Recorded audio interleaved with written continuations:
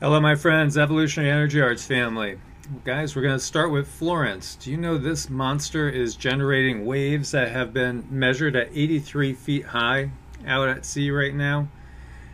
It's basically moving at 15 miles an hour northwesterly and is going to slow down, and it looks like it's going to hammer the Carolinas as a Category 4 or Category 3 hurricane. So right at landfall, the wind should be somewhere around 130 miles an hour. Currently, there's gusts up to 165 miles an hour, and things have changed as far as what the prolonged outlook is. It's definitely going to be a huge rainmaker.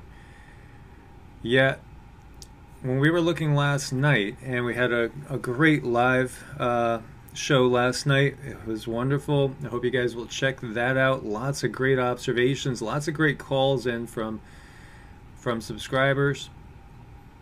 And we were talking all about this. Well, last night we were looking at basically an impact in over the Outer Banks and then just sitting there for a while and then kind of drifting up the East Coast. Well, that's all changed, and this could change quite a bit.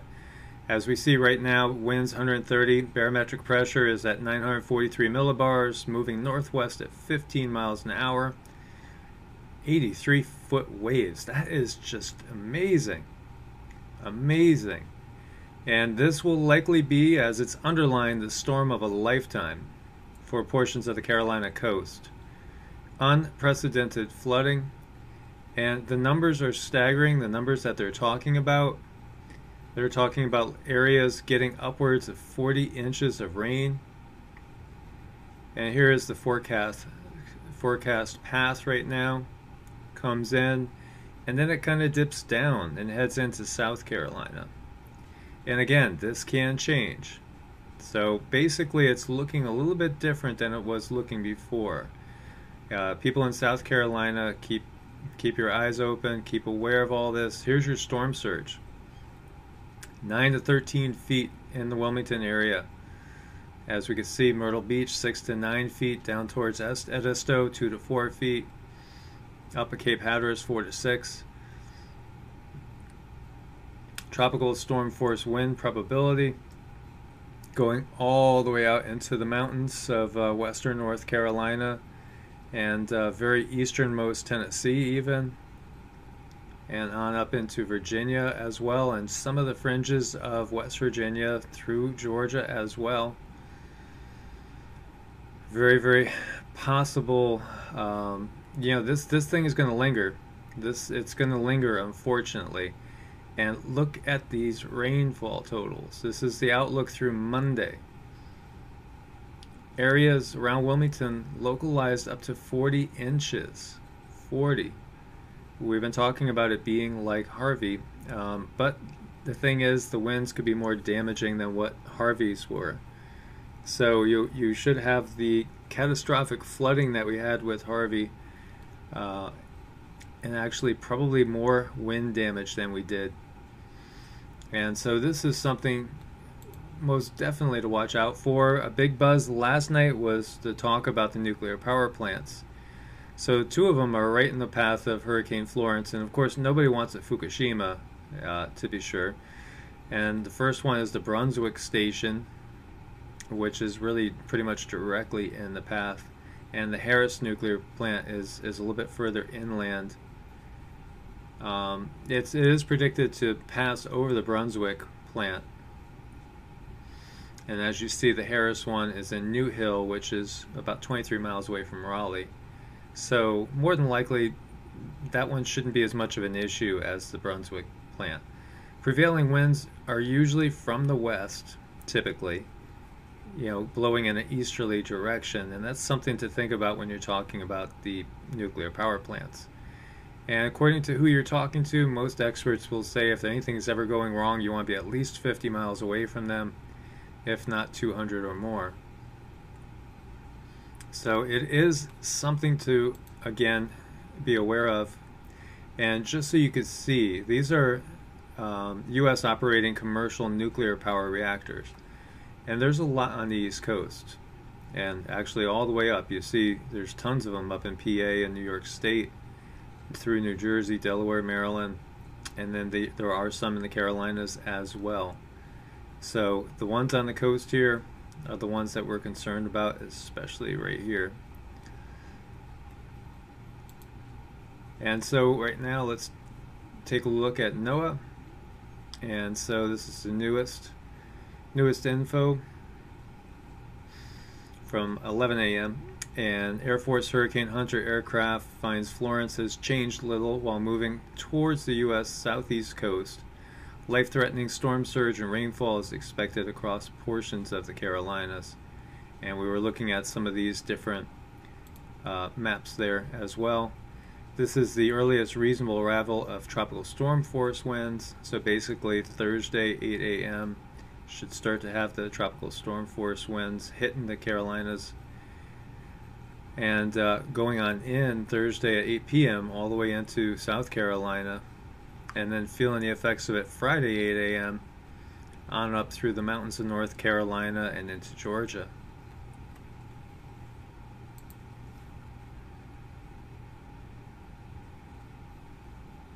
And as we were looking before, you could see the way the path has been. And so what's going to be the final approach? You know, there's a lot of strong upper level winds going on.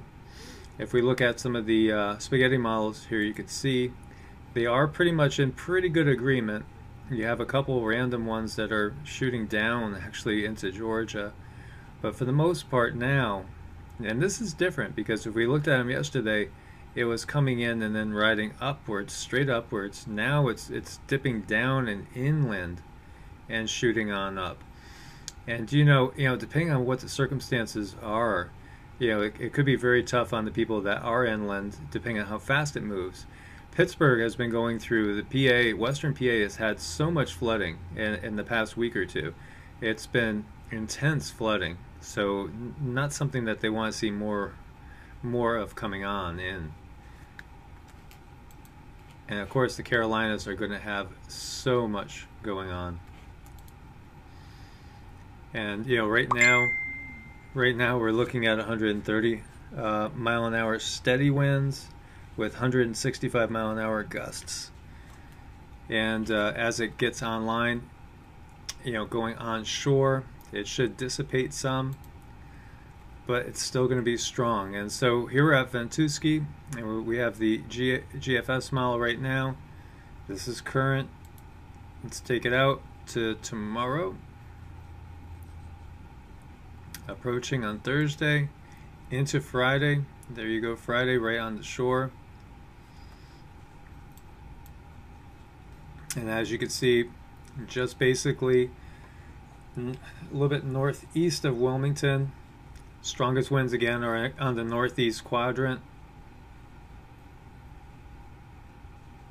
And so what we're looking at is about 118, look to be about as strong as I've seen. It's going to be a significant storm, probably Category 3 at landfall, or possibly still Category 4. Then we go into Saturday, and it doesn't really move much. It's centered just a little bit to the southwest of Wilmington, just piling on with the rain and the storm surge going on in through. We go into Sunday, it jumps down basically due north of Charleston, South Carolina. Now the winds have died way down, but you still have a huge rainmaker. You're still having tons of rain going into the same area here from Jacksonville to Wilmington. And then when we jump into Monday, it shifts inland quite a bit, and this is a big change. And here it's actually centered around Clemson, South Carolina. Anderson, Clemson. Again, it's not going to be a wind maker at this point, not really. 20s mostly what we're having in here. But rain, definitely rain. And then going into Tuesday, it jumps northward and actually moves rapidly up to around Cleveland. So this has been changing. Every time I look at it, it changes a little bit. So the bottom line is, let's keep our eyes on it as it approaches Definitely a dangerous situation for anybody in the Carolinas. And also potentially for others in other areas as well. So we have lava flow seen on a restless Alaskan volcano, and this is Mount Vyaminov. And this is in Alaska. Scientists say satellite images obtained Sunday show lava flow is about 1/2 mile long on the 8,225-foot volcano, which is one of Alaska's most active.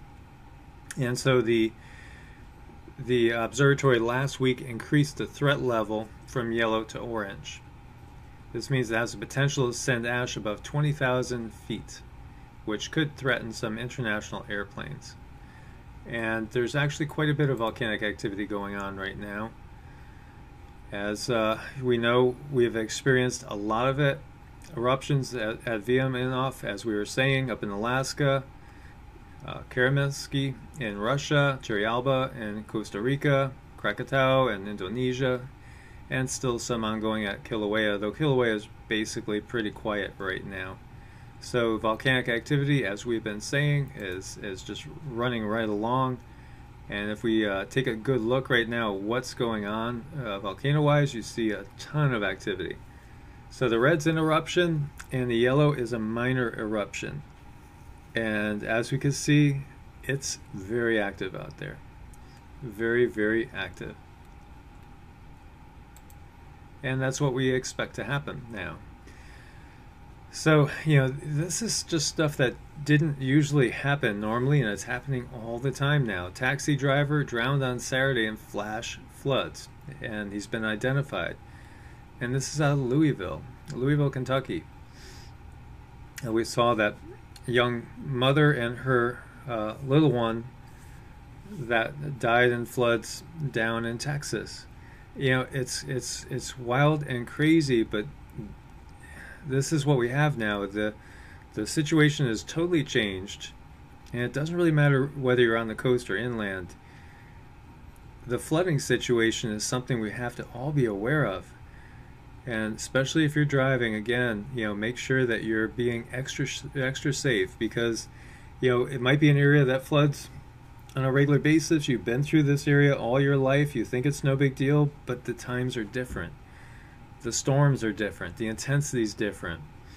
And right there on Main Street, USA, you could end up having a flash flood now that will cause your death of drowning. It's kind of crazy to think about it in so many areas where this might never have been a problem before, but with the amount of rain that we're getting in just short amounts of time, it's something we all need to be aware of, no matter where we live.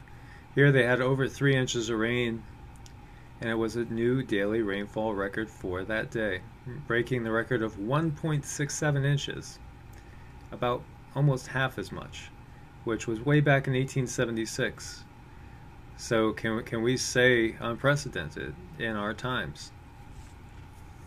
Because that's what we have. So be very safe, be very aware of your surroundings, and be very aware of the potential. So can carbon-14 dating link Exodus with a cataclysmic volcanic eruption? And apparently so. In the mid-second millennium BC, between 1650 and 1500 BC, there was a cataclysmic volcanic eruption which devastated the Mediterranean island of Thera, which is now Santorini, and launched volcanic rock as far as Greenland. Greenland! That's a hell of an eruption. Mediterranean to Greenland. Wow. That event was one of the largest volcanic eruptions in Earth's recorded history. I mean, do we realize that these things can happen, and we're in a period of increased activity, which is completely something that we have not seen the likes of in our lifetimes at all. So that's pretty amazing. Imagine that, shooting rock all the way from the Mediterranean up to Greenland. So the cryptic nature of the Thera eruption has given rise to many theories on the matter, from the cause of the fall of the legendary Society of Atlantis, to an explanation of the plagues visited upon the Egyptians in Exodus, and even the parting of the Red Sea. While these theories remain largely unproven, it's been long suggested that an accurate dating of the Thera eruption may solidify other floating or unattributable dates from the surrounding regions. In an article published in the journal Science Advances called Annual Radiocarbon Record indicates 16th century BCE date for the Thera eruption. A team, led by dendrochronologist or tree ring expert Dr. Charlotte Pearson, sought to refine the carbon-14 dating process. Currently, the process can only date samples to within a span of decades, but Dr. Pearson hopes this new method can date samples to a specific year. So what we're trying to do is be part of a global realization that radiocarbon calibration method is ready for an improvement because of the technological advances. So it's very, very interesting to see how some of these historic and legendary events can all be linked together again to climate change, and climate change that is something that man has no input in. It's just basically a part of what's going on in the bigger cycles of things. Now, I think there's a lot of input from man in our world now in many negative ways. But again, the earth, the sun, they are so much more powerful than we. So interesting, because some of the biblical stories could be tied into this eruption. And so, really bad news for New Zealand. A destructive earthquake is overdue along the Alpine Fault. And the Alpine Fault runs about 500 kilometers up the western side of the South Island, and scientists say evidence shows the tectonic plate has produced a magnitude 8.1 rupture roughly every 3 centuries over the past 8,000 years.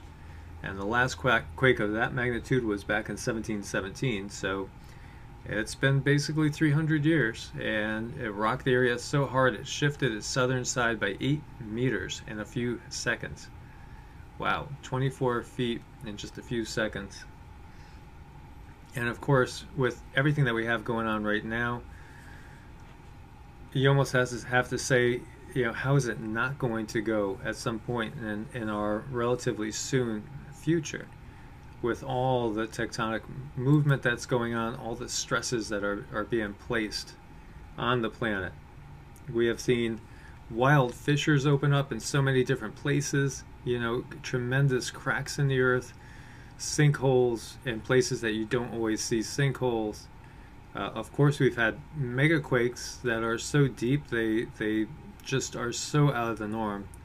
If we look at everything right now, it looks kind of quiet, especially on the southern half here of the Ring of Fire. Nothing really happening at the moment down through South America, Australia, or Indonesia. We just have one over here at 5.1. We do have some activity down through Central America, 5.3 Nicaragua, 4.8 Mexico, 4.3 El Salvador. Quite a bit going on the Caribbean plate.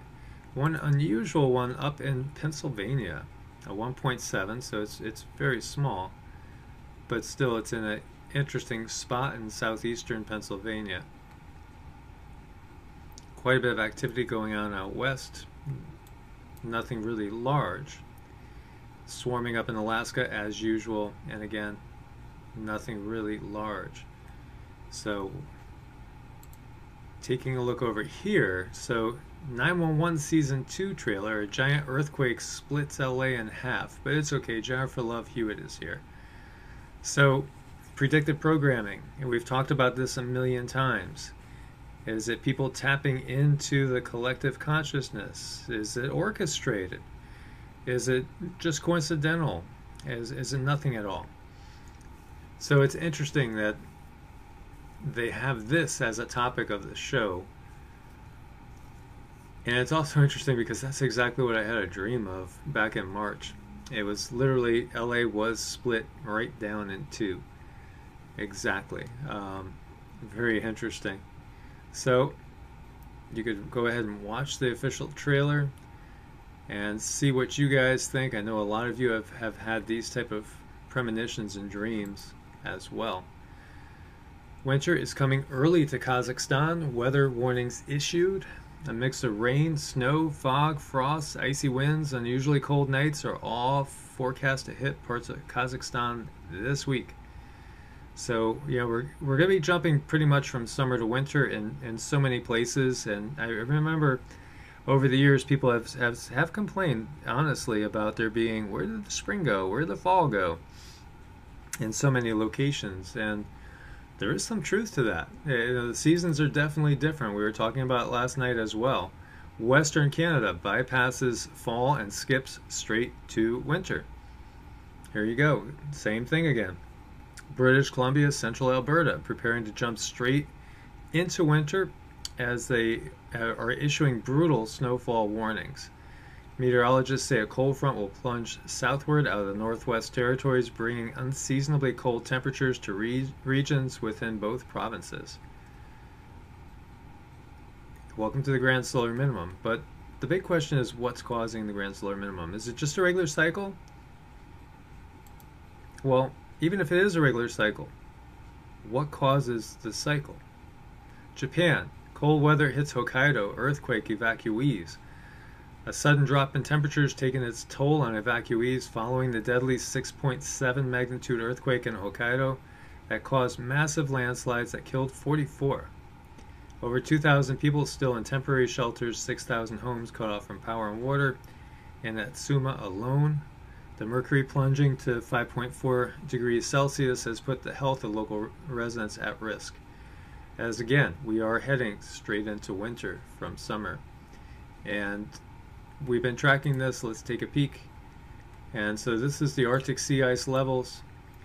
And as I've been sharing with you guys, and I have to wonder if, like, my last video seems like it's been put into Netherland, because like the two previous before it got 21,000 views and 24,000 views, and it got like 2,000 views, which I know isn't the case, but yet that's what it's reading. There's something wrong going on there. And I wonder, you know, does it have to do with pointing this out? And this could be nothing at all, except for the fact that the Grand Solar Minimum people are thinking that this current line is going to trend up here.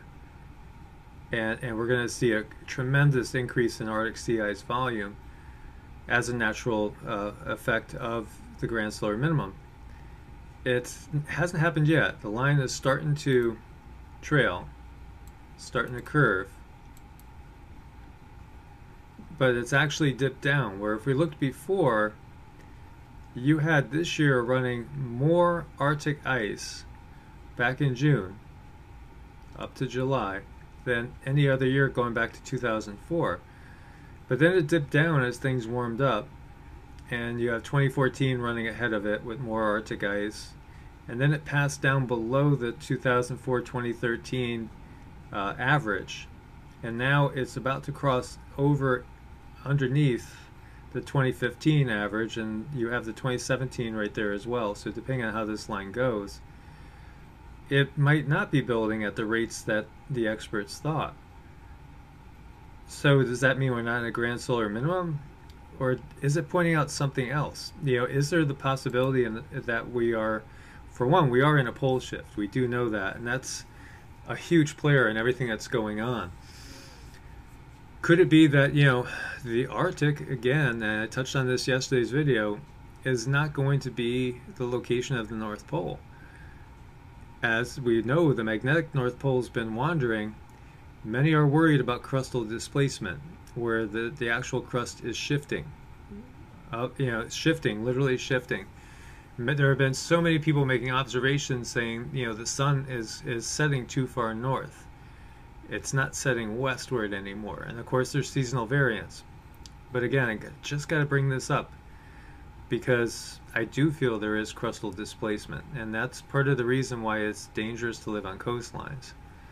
Not that you're necessarily safe anywhere with the flooding that we see and everything that we see, but still, this makes me wonder, and I'm very, very curious to see where this cuts through and where it ends up going up. And you know, it very well be that it might turn the corner and start to go up and ends up breaking all these records as far as volume. But if it doesn't, and we do feel like things are definitely getting colder, then you have to wonder, I would just wonder if there is really some crustal displacement going on, and is the pole shift proceeding at an exponential rate, which there's definitely indications of that. And what is causing all this? Is it that planetary body that so many people have seen? And before I forget about it, let me bring up this photo for you guys. And this was sent in by another viewer. And this is over Oklahoma City. This was actually a photo taken of by the mayor of Oklahoma City. And some will say, well, that's just a lens flare. You know, it's got to be a lens flare. But do you know how many of these photos we've seen? And when we watched the video that was in the other video I did about 4 days ago, her camera moves and you see double lens flares indicating two sources of light that are moving. You know, so is there a second sun? What is this? If it is not a lens flare, what is it? Is it red Kachina? You know, the Hopi have been waiting for blue and red Kachina. You know, in the Bible we have wormwood. There is Mother Shipton's, you know, the dragon. There's all these indications and all these mythologies, and there's many, many, many of them, more than just those that I mentioned, that talk about other bodies, planetary and stellar bodies that come into view in what we call the end times, or the tribulation period, if you want to look at it from a biblical point of view. So is this really the bigger picture? You know, are they giving us the grand solar minimum to just keep us a little bit distracted, or to give us something to say, hey, oh, well, that's what it is. It's just grand solar minimum. Where the grand solar minimum is part of it, but the bigger picture is the fact of these bodies, which are going to cause tremendous impact upon the Earth because of their electromagnetic influence. So, you know, watch everybody closely, know people's backgrounds, know who's worked for government agencies, and I would always listen to them with taking a grain of salt as to if there's any agenda there or not. Because you know they're going to keep us in the dark officially until the very last moment. Here's why there are hundreds of ancient mummified penguins in Antarctica, and this shows you how quickly things can change. This is a 750-year-old graveyard of mummified penguins. And penguins could take cold, obviously. Look where they live, right?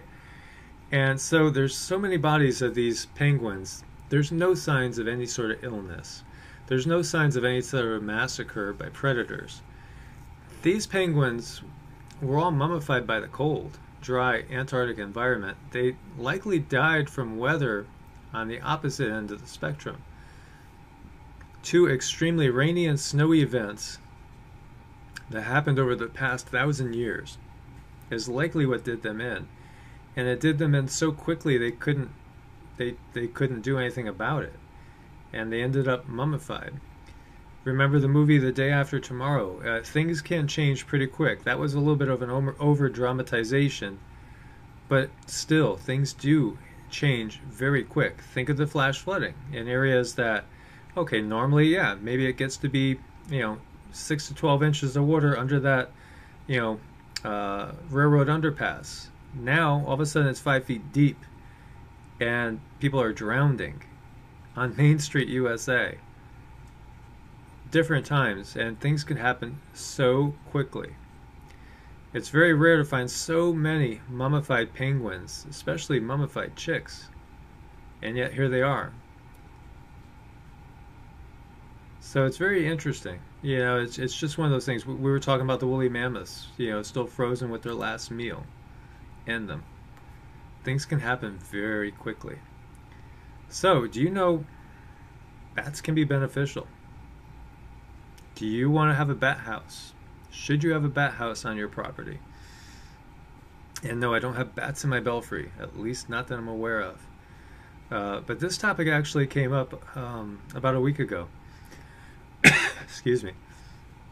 And it is actually something that's to be cultivated because, bats can be very beneficial. They actually have some good attributes to them. So why would you want bats in your yard? So among their many positive qualities, the top three are their excellent pollinating abilities, their beneficial guano, and the fact that they eat mosquitoes by the thousands a day. Just one bat can eat up to 1,000 mosquitoes an hour. That's a lot of eating. Those things can really put it down. That could definitely be beneficial, especially if you're out in the woods, if you're on your homestead, if you're at your bug out place, you're out in the country, or even if you're not out in the country and just out in your own suburban backyard that tends to get a lot of mosquitoes. So when it comes to building your own bat house, there are a few key things to keep in mind regardless of the size and the style of the house you choose to make it. Contrary to what you may have heard or even seen, it's a good idea to keep bat houses off of your actual house if you don't want them to make their way inside. So as much as you may be bat friendly, your house guests may find it disconcerting to hear them crawling inside your walls. You'll also have better luck with bat occupancy if your bat house is near the top of an outbuilding or on a pole rather than in a tree. Another key thing to keep in mind is that your wood should never be treated with chemicals. This is key when using reclaimed wood especially. Always be certain that the wood is in its natural state. You can use plywood, however you're better off using a wood like cedar that will hold up better over time. And here you see a fine example of a bat house. Very cute. Because bats prefer warmer temperatures, 80 to 100 degrees Fahrenheit in the summer, put your bat house in an area with a lot of sun exposure where the house internal temperature will rise. Also, you want to hang it at least 15 feet high so it's out of the range of predators, and ideally close enough to a fresh water source so that mothers don't have to leave their babies for too long. When considering which color to paint your bat house, it's best not to choose something trendy or whimsical. There's a good reason for avoiding personal preference in this case because bats prefer warmer temperatures depending on where you live. The color of the house should ideally be one that helps to retain heat. Further up north you live, the darker your bat house should be. For those in North America, there's a map here that you could click on that will be helpful in telling you what colors are best. And then basically there's some plans here for you as well. And you could be on your way to having your own bat house, and maybe your neighbors will start calling you Batman or Batwoman or Batgirl. So I just thought that was an interesting thing because that might be something that you would not even think about, but yet they could be so beneficial. And as you can see, there's some plans in here for you guys to check out. So my friends, as always, please do thumbs up to support the channel. Make sure you are subscribed and click on the bell for all the notifications. Go ahead and share with as many people as possible so we can wake them up to what's happening. Keep people safe as much as possible. May you guys be blessed with abundant peace, love, health, well-being, and all good things, and always be kept safe in these times. God bless and namaste, my friends.